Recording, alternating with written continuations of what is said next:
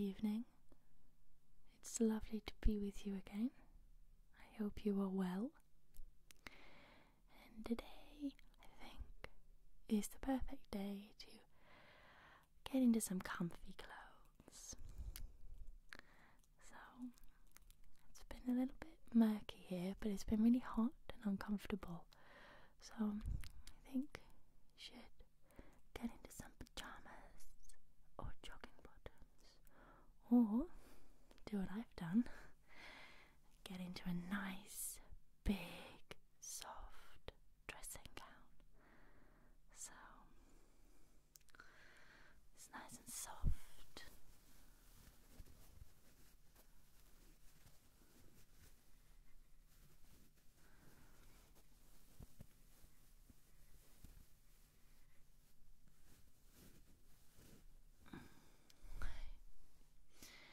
And get yourself a cup of tea, or a cup of coffee, or even a hot chocolate.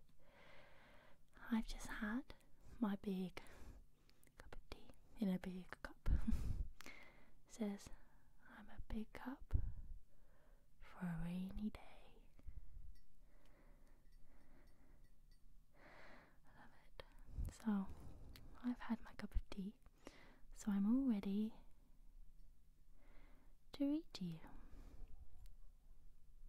As you can tell, I'm going to be reading from this book again, the Children's Treasury of Literature in colour. In the last video I read to you Rapunzel, and I've had another video requested, which is one of my favourites, Snow White and Rose Red. So hopefully you will enjoy them. I have the sticky cover. And what I also like about this book are the illustrations. I like the fact that they're so different with each story. So some are in colour, like Cinderella here. Some are in black and white, like Alice here. Some are in, as you can see, the lion is in 2 shades of green. Some are in blue and white, and I just like the variation. So I just think it's interesting. Makes each story in it unique.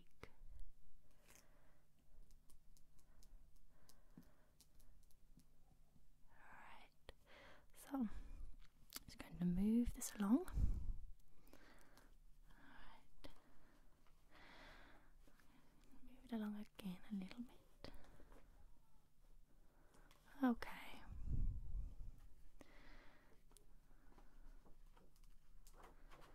There we are.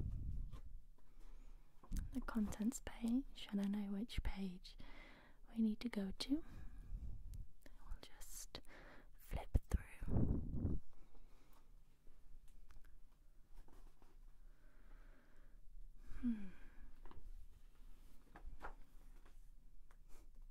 So I have to say Cinderella and the ugly sisters and the evil stepmother.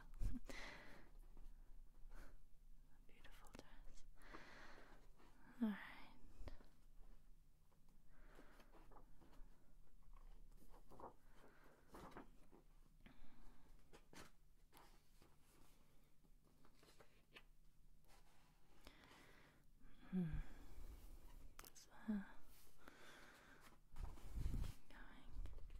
As you can see, these are the blue and white illustrations I was talking about earlier.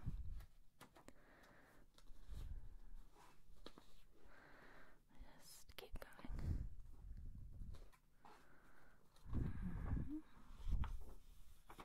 Snow White.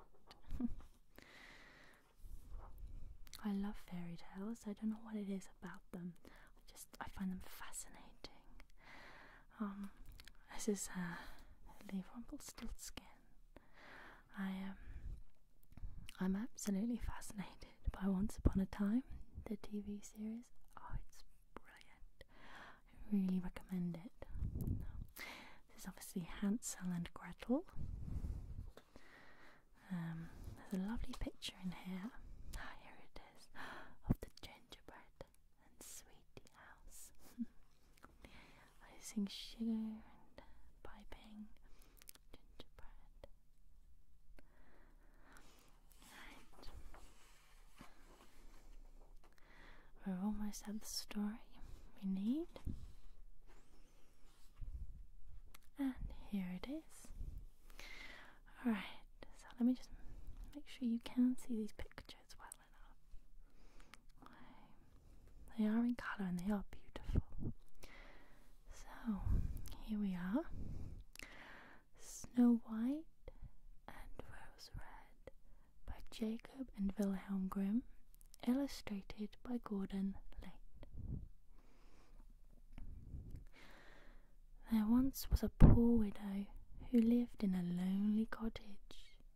In front of the cottage was a garden wherein stood 2 rose trees, one of which bore white and the other red roses. She had 2 children who were like the 2 rose trees, and one was called Snow White and the other Rose Red. They were as good and happy, as busy and cheerful as ever 2 children in the world were. Only Snow White was more quiet and gentle than Rose Red. Rose Red liked better to run about in the meadows and fields, seeking flowers and catching butterflies. But Snow White sat at home with her mother and helped her with her housework, or read to her when there was nothing to do. The 2 children were so fond of each other that they always held each other when they went out together.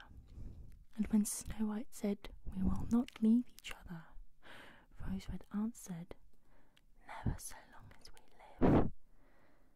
And their mother would add, "What one has, she must share with the other."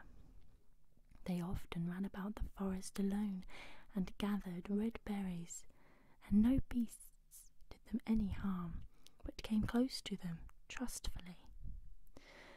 The little hare would eat a cabbage leaf out of their hands. The roe grazed by their side. The stag leapt merrily by them, and the birds sat still upon the boughs and sang whatever they knew. No mishap overtook them. If they had stayed too late in the forest and night came on, they laid themselves down near one another upon the moss and slept until morning came. And their mother knew this and had no distress on their account. Once, when they had spent the night in the wood and the dawn had roused them, they saw a beautiful child in a shining white dress sitting near their bed. He got up and looked quite kindly at them, but said nothing, and went away into the forest. And when they looked round, they found that they had been sleeping quite close to a precipice, and would certainly have fallen into it had they gone only a few paces further. And their mother told them that it must have been the angel who watches over good children. Snow White and Rose Red kept their mother's little cottage so neat that it was a pleasure to look inside it. In the summer, Rose Red took care of the house, and every morning laid a wreath of flowers by her mother's bed before she awoke, in which was a rose from each tree. In the winter, Snow White lit the fire and hung the kettle on its iron hook above the hearth. The kettle was of copper and shone like gold, so brightly was it polished. In the evening, when the snowflakes fell, the mother said, "Go, Snow White, and bolt the door,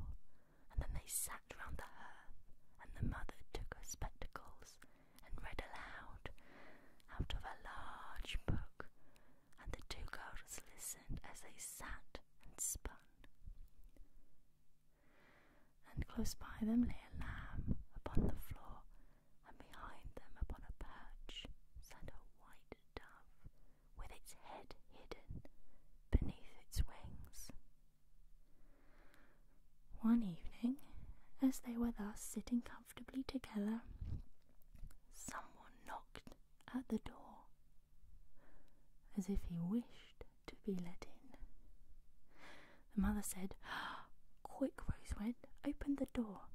It must be a traveller who is seeking shelter." Rosered went and pushed back the bolt, thinking that it was a poor man, but it was not. It was a bear that stretched his broad black head within the door. Rosered screamed and sprang back. The lamb bleated, the dove fluttered, and Snow White hid herself behind her mother's bed. But the bear began to speak and said, "Do not be afraid. I will do you no harm. I am half frozen and only want to warm myself a little beside you." "Poor bear," said the mother, "lie down by the fire. Only take care that you do not burn your coat." Then she cried, "Snow White, Rosered, come out. The bear will do you no harm. He means well." So they both came out, and by the lamb and dove came nearer and were not afraid of him. The bear walking into the room, seeing a tumult of fear. The bear said, "Here, children, knock the snow out of my coat a little." So they brought the broom and swept the bear's hide clean, and he stretched himself by the fire and growled contentedly and comfortably. It was not long before they grew quite at home and played tricks with their clumsy guest. They tugged his hair with their hands, put their feet upon his back, and rolled him about, or they took a hazel switch and beat him, and when he growled they all laughed. But the bear took it all in good part. Only when they were too rough he called, "Leave me alive, children. Snowy white, rosy red, will you beat your lover dead?" When it was bedtime and the others went to bed, the mother said to the bear, "You can lie there by the hearth, and then you will be safe from the cold and the bad weather."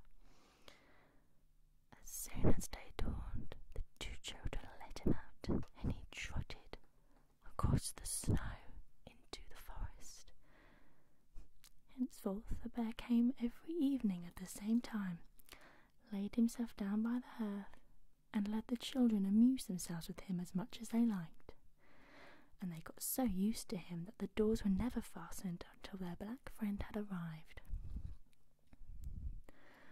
When spring had come and all outside was green, the bear said one morning to Snow White, "Now I must go away, and cannot come back for the whole summer." "Where are you going then, dear bear?" asked Snow White. "I must go into the forest and guard my treasures from the wicked dwarfs. In the winter, when the earth is frozen hard, they are obliged to stay below and cannot work their way through. But now, when the sun has thawed and warmed the earth, they break through it and come out to pry and steal. And what once gets into their hands and in their caves does not easily see daylight again." Snow White was quite sorry for his going away, and as she unbolted the door for him and the bear was hurrying out, he caught against the bolt and a piece of his hairy coat was torn off, and it seemed to Snow White as if she had seen gold shining through it.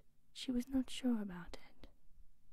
The bear ran away quickly and was soon out of sight behind the trees. A short time afterwards, the mother sent her children into the forest to get firewood. They found a big tree which lay felled on the ground, and close close by the trunk, something was jumping backwards and forwards in the grass, but they could not make out what it was. When they came nearer, they saw a dwarf with an old withered face and a snow-white beard. Was caught in a crevice of the tree, and the little fellow was jumping backwards and forwards like a dog tied to a rope and did not know what to do. He glared at the girls with his fiery red eyes and cried, "Why do you stand there? Can you not come here and help me?" "What are you about there, little man?" asked Rose Red. "You stupid prying goose," answered the dwarf. "I was going to split the tree to get a little wood for cooking. The little bit of wood food that one of us wants gets burnt up directly with thick logs. We do not swallow so much as you coarse, greedy folk. I had just driven the wedge safely in, and everything was going as I wished, but the wretched wood was too smooth and suddenly sprang asunder, and the tree closed so quickly that I could not pull out my beautiful white beard. So now it is tied in and I cannot get away, and the silly, sleek, milk-faced things laugh. How odious you are." The children tried very hard, but they could not pull the beard out. It was caught too fast. "I will run and fetch someone," said Rose Red. "You senseless goose," snarled the dwarf. "Why should you fetch someone? You are already too many for me. Can you not think of something better?" "Don't be impatient," said Snow White. "I will help you." And she pulled her scissors out of her pocket and cut off the end of the beard. As soon as the dwarf felt himself free, he laid hold of a bag which lay amongst the roots of the tree, which was full of gold, and lifted it up, grumbling to himself, "Uncouth people, to cut off a piece of my fine beard. Bad luck to you." And then he swung the bag upon his back and went off, without even once looking at the children. Some time after that, Snow White and Rose Red went to catch a dish of fish. As they came near the brook, they saw something like a large grasshopper jumping towards the water, as if it were going to leap in. They ran to it and found it was the dwarf. "Where are you going?" said Rose Red. "You surely don't want to go into the water." "I am not such a fool," cried the dwarf. "Don't you see that the accursed fish wants to pull me in?" The little man had been sitting there fishing, and, unluckily, the wind had twisted his beard with a fishing line. Just then a big fish bait, and the feeble creature had not strength to pull it out. The fish kept the upper hand and pulled the dwarf towards him. He held on to all the reeds and rushes, but it was of little good. He was forced to follow the movements of the fish, and was in urgent danger of being dragged into the water. The girls came just in time. They held him fast and tried to free his beard from the line, but all in vain. Beard and line were entangled fast together. Nothing was left but to bring out the scissors and cut their beard, whereby a small part of it was lost. When the dwarf saw that, he screamed out, "Is that civil, you toadstool, to disfigure one's face? Was it not enough to clip off the end of my beard? Now you have cut off the best part of it. I cannot let myself be seen by my people. I wish you had been made to run the soles of all your shoes." Then he took a sack of pounds which lay in the rushes, and without saying a word more, he dragged it away and disappeared behind a stone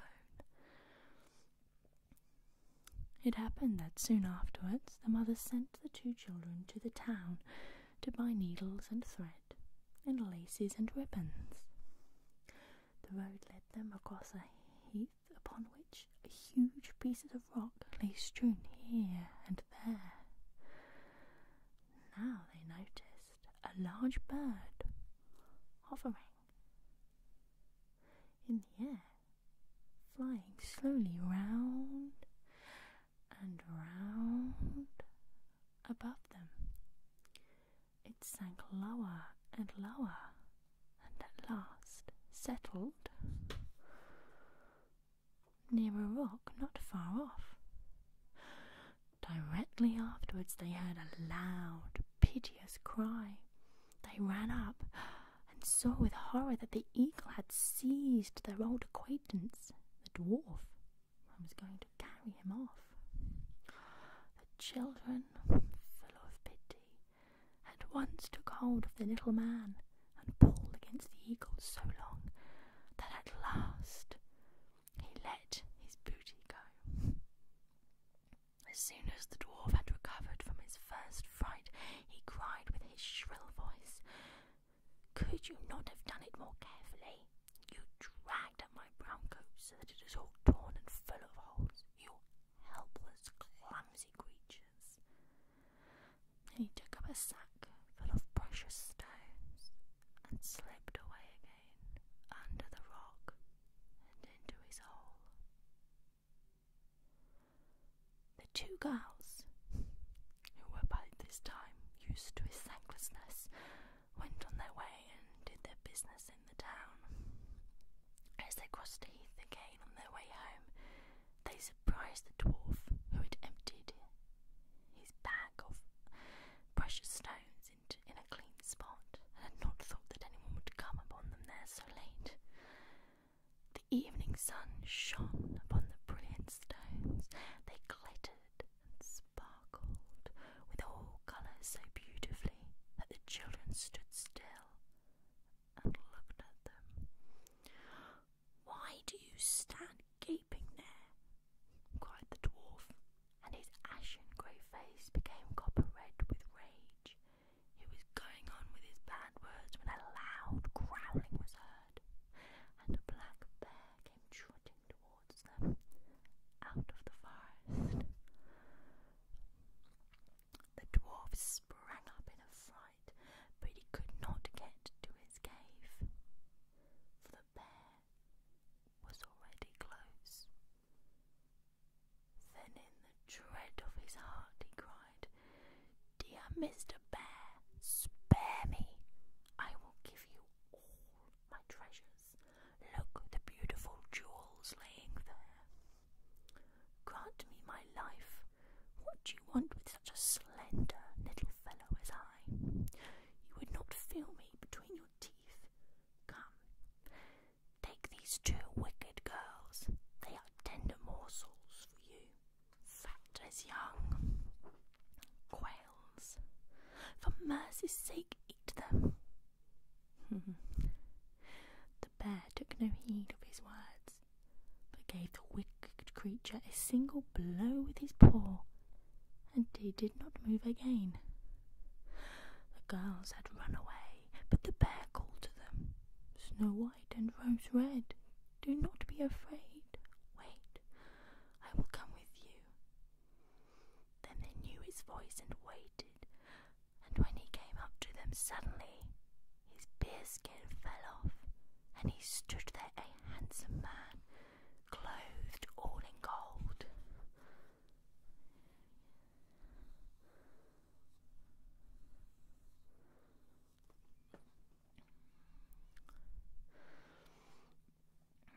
"I am a king's son," he said, "and I was bewitched by that wicked dwarf who had stolen my treasures. I have had to run about the forest as a savage bear until I was freed by his death. Now he has got his well-deserved punishment." Snow White was married to him, and Rose Red to his brother, and they divided between them the great treasure which the dwarf had gathered together in his cave. The old mother lived peacefully and happily with her children for many years.